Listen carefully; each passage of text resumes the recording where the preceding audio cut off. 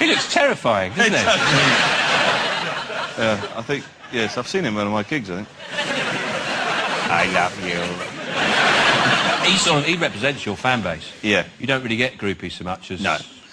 Engineering students. Engineering students. So after a gig, you go out, there are blokes like him standing there. Yeah, standing there going... Can I touch your effects pedal? Yeah. Sort of thing, yeah. Yeah. We've all got names for it. I know. I was in a band where we had a synthesizer called a Wasp, and you played it, there was no keys to it at all. And it rather like the Wasp, it was just really annoying. That's all it was. It was just black and yellow, and you could blow it, and it went like that. And we had a bloke in there who wanted to be in our band called Wivs, and we said, you can't be in the band, Wivs. Can I just ask, why was he called Wivs? Wivs. I don't know. Oh, just always interested about nicknames. You know. No, Wivs. I don't know, actually.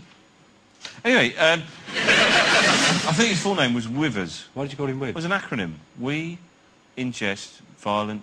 I don't know, what? Salmon. It's salmon. Salmon. Violent salmon. And don't worry, we'll cut this bit. Don't worry. So we're in the middle of a song, and I heard this noise, and it was Wivs, and he was prostrate on the floor, on his stomach, blowing into this wasp, like that. And that's how he got in the band. And he looked up, gave me the thumbs up, like that. Right? Kicked him in the ear. I've never seen him before or since. It's like the sax player in Baker Street. Well, you've never seen him again? No, I know why. No, I've never met him, but... No, what are you talking about? No, the sax player on that thing. The one with... Stop chatting to your nan. I've been taken... Start on the Baker Street. Oh, God, blimey, is he hot? I'm very hot. I'm hot. Oh, Toad. Oh, lovely. Look at that. Oh, toffees. Who got me them?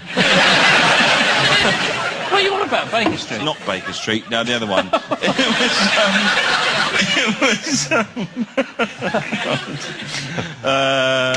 You know, Lou Reed. You make Ozzy Osbourne look like Paxman.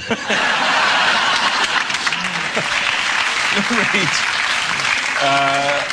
That one, do-do-do-do-do, and the colour girls go do-do-do-do-do, you know. Yeah, Walk on the Wild Side. Walk on the Wild Side. And there's a lovely solo in that, a saxophone solo, when they go do-do-do-do-do-do. And the theory and the myth was that some bloke just wandered in off the street and just played it like that. Nobody knew who he was. Right. And then he finished it and he went like that, and he just walked on. And nobody saw him again. Right. And he's called Wivs. Well, the story. Well, it will be one day.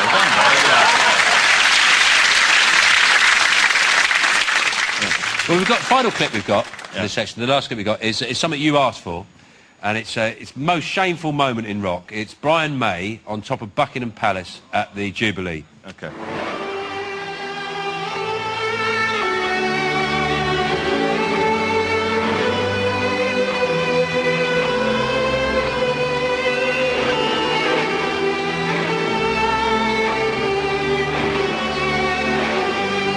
Disgraceful, isn't it?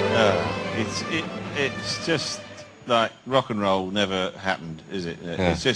He's not even got up there, you know, against the Queen's wishes or something, you know. No. Like, scrambled up there, you know, as a maverick. Rock and roll is mostly about rebellion and you know, groupies, toss your way, brilliant, cocaine, midget, oh, big pineapple made out of cocaine.